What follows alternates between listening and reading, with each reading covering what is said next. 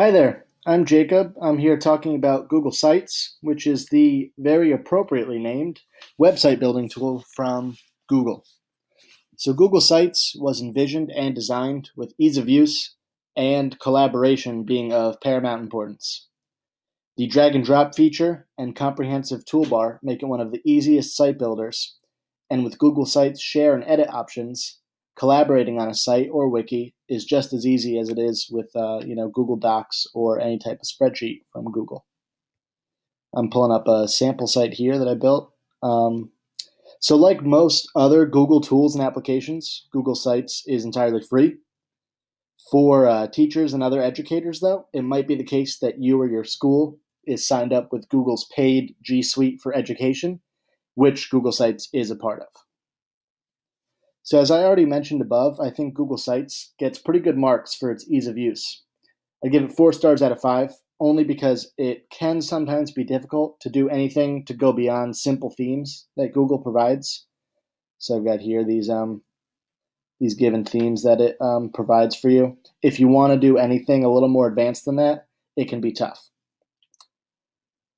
In terms of privacy, things are a little bit harder to peg. So anyone can log into Google Sites and start creating. It's up to the user to decide how easily accessible or private they want their site to be. Additionally, Google Sites publishing and sharing settings are fairly comprehensive, allowing only a select chosen group of people, to be able to edit or view a certain site. So additionally, one can opt to remove their site from Google search settings. So because of this, because the fact that it's really up to the user to edit their own privacy settings, I'd give it a 3 or a 3.5 out of 5. Accessibility is another grade that's up for interpretation. So because all of the content on a Google site is curated by individuals, it's up to them to make their sites accessible.